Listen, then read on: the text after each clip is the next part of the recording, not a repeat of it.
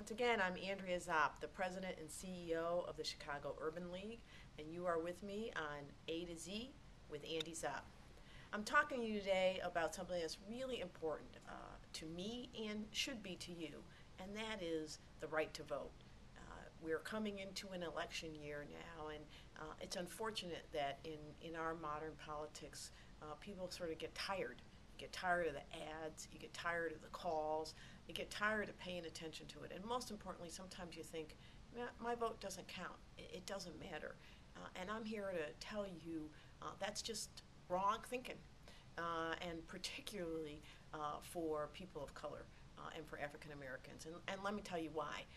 Monday, January 23rd, marked the 48th anniversary of the constitutional amendment, the 24th Amendment to the Constitution, that abolished the poll tax. Now, some of you might not know what a poll tax is, or was. A poll tax was a poll where you had to pay to vote in national elections, and they were imposed in the South to prevent poor people and people of color from voting. And they had all kinds of actually other ways to restrict voting rights for people, particularly in the South, and for black people. My own grandfather, for example, who lived in Mississippi, wanted to vote. It was something he really wanted to do, but he couldn't vote because he was a black man living in Mississippi. And at the time, in order to vote, he was told he would have to recite the Bill of Rights to the United States Constitution from memory. Now, I'm a lawyer. I went to law school. I can't recite it from memory, and certainly someone at that time couldn't, and so he could never vote. And so there were all kinds of restrictions on the right to vote, and those have been abolished by the 24th Amendment, by the Voting Rights Act. And so now everybody has the right to vote. But there are things going on today where we're seeing new restrictions being placed on the right to vote. People are putting on bills to require IDs and require changing the times of voting and starting to restrict this fundamental right. And you have to ask yourself, why? Why is that happening again? Well, one thing that you could say is that when President Obama was elected in that historic election in 2008, all kinds of people who had never voted before came out, young people, old people, and many of the restrictions that you're seeing today are aimed to target at those groups: college students, older people who don't necessarily have IDs handy. But the real point to you is that it's happening.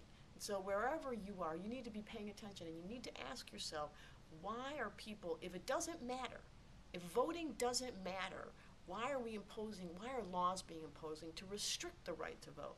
And if voting is a constitutional right that we ought to care about, why are we not doing more to encourage people to vote, to ensure that everybody is registered to vote, to ensure that everybody has the opportunity to exercise this critical constitutional right that in places across the world people are choosing to die for so that they can vote, where our own ancestors, my grandfather, many of your grandparents, fought to have the right to vote.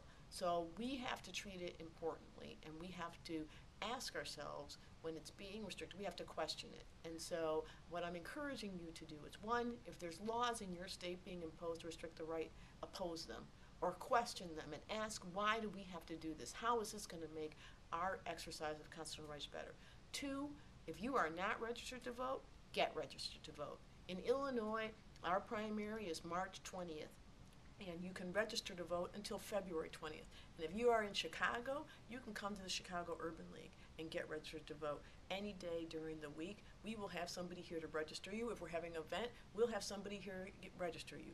You have no excuse. There's no reason for you not to be exercising that right to vote, and every reason for you to do it. It's so important. It really does matter, and it counts, and you have the right to do it. Do not let that hard-fought right go by the wayside.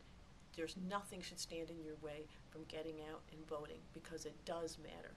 So that's A to Z with Andy Zopp. But let me tell you about Get Zopped. If you recall, we have some questions for you that maybe you can answer, and if you answer it, you might be able to win a prize. And so I encourage you to visit our the Chicago Urban League's Facebook page or our Twitter page under Chicago Urban League, and see how you can get Zopped. Thank you. This is Andy Zopp from the Chicago Urban